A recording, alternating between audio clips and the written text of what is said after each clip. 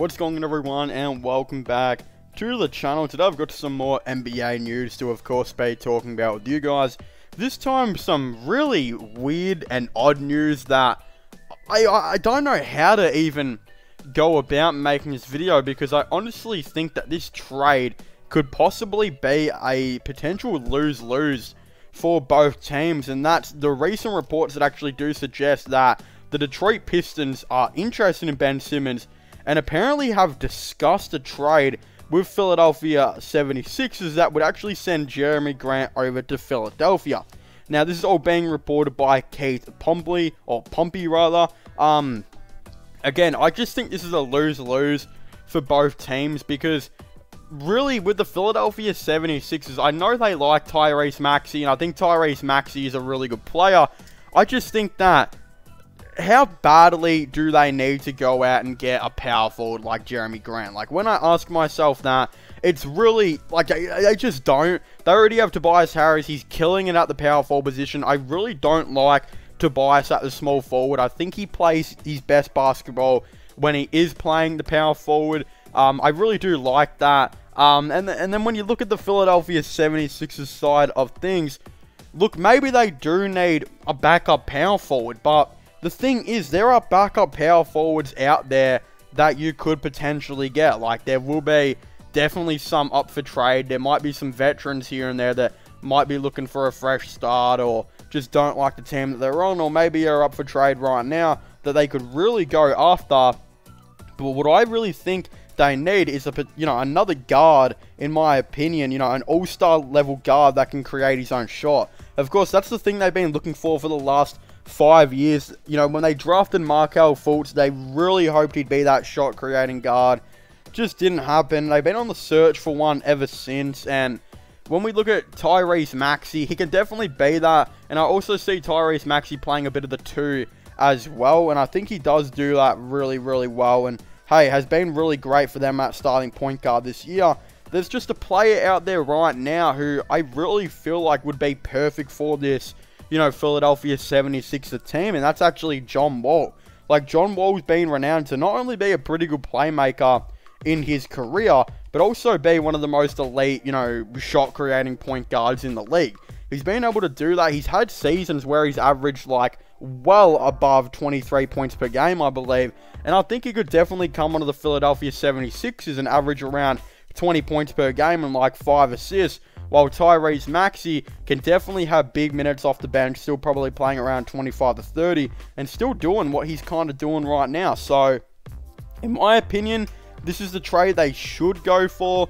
Go ahead and trade him to, the Houston Rockets, and then get back John Wall and a bunch of picks, this and that. And hey, there might be a power forward here and there on the Rockets. I can't really think of one, but maybe they find one here and there that's pretty cheap or something like that.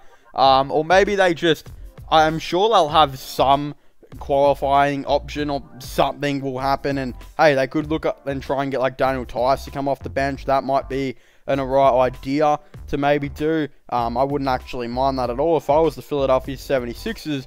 But when we look at the Detroit Pistons as well, I don't see why they need to get Ben Simmons. Of course, it's reported that the Philadelphia 76ers are going to want a near all-star type player and like 3 to 4 first-round picks.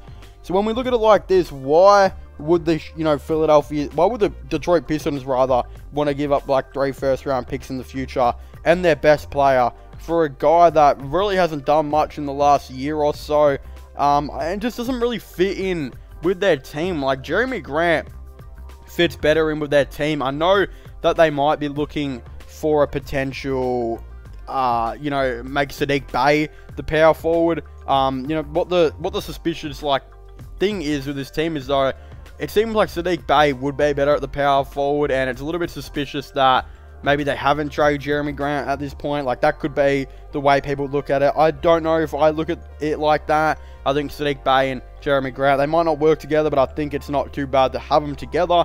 What it would reportedly be if they traded for Ben Simmons would be Simmons at the 1, Cade Cunningham at the 2, I think Josh Jackson at the 3, Saddiq Bey at the 4, and then whoever they're still playing at the 5, Isaiah Stewart or whatever.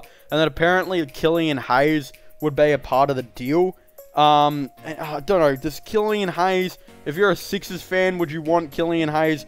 Probably not. I'm not sure how much longer he's got in the league, because in his first 2 seasons so far, he's not gotten better, hasn't looked like an NBA player at all, and I wouldn't be surprised if after his 3rd season, the Pistons just decide not to pick up that player option. There's already been rumors about that, which is crazy to think, but I think it's just pretty obvious that he's probably not an NBA type player, and probably wasn't a good pick to begin with. But again, when we continuously look at this whole entire situation, I just don't understand why the Philadelphia 76ers or Detroit Pistons would want to do this. I honestly believe that you probably both get, not worse, of course the Pistons improve out of this, and, you know, both teams would improve, I would think, but I still feel like it's a lose-lose, because they wouldn't improve that much to make this trade really worth it. Like, the Detroit Pistons would improve quite a bit, but they'd also lose a bunch of picks, while the Philadelphia 76ers would improve a tiny bit, because they bring in a dude like Jerami Grant, but it would be a missed opportunity to maybe go after someone like John Wall, which your team would definitely get a lot better than if they maybe trade for Jerami Grant. So that's my complete issue with it. I don't see this trade going through. I don't think it will. I hope it doesn't. But what the reported trade is right now, that they are saying it will apparently be Killian Hayes, Jerami Grant, and 2 future first-round picks for Ben Simmons. And look, I don't know how I feel about that. I feel like the Sixers could get a better deal somewhere else. And, you know, Killian Hayes at this point is looking like a bad contract. Like, he's on around $7 million a year, just to really take up space. Like, he has done nothing on the Detroit Pistons, and I'm really not even afraid to, like, talk trash about him, because I don't expect him to prove me wrong at all. I don't think he will. Like, at the time of making this video, he's only averaging, you know, 5.5 points per game, 3.5 rebounds, 3.5 assists. His 3-point percentage has gone up a little bit, but yeah, he really hasn't gotten that much better from last year. If not, could have legitimately got worse. His percentages just seem to get better, except for his 2-point percentage, which is a whopping 26%. So yeah, Killian Hayes is just not a good player. I think a lot of Pistons fans are pretty upset with that pick to this day. And yeah, it looks like pretty much a train wreck that was waiting to happen when they picked him. And yeah, I think a lot of people saw that, especially when he had his hip injury in his first season. Geez, it looked like already then they just ran into some bad luck, and it just wasn't an NBA type player. So yeah, it's pretty frustrating, especially if you're a Pistons fan. But of course, I would very much like to hear all of your thoughts and opinions on this down below. Don't forget to subscribe to my channel for all the latest NBA content and NBA news. Of course, don't forget to subscribe to my gaming channel, MIRO/VloggingCharles, if you haven't already, which I will all be linking them in the description down below. But as I was saying, you know, make sure to leave a like, subscribe, and comment, and I'll see you guys next time. Goodbye.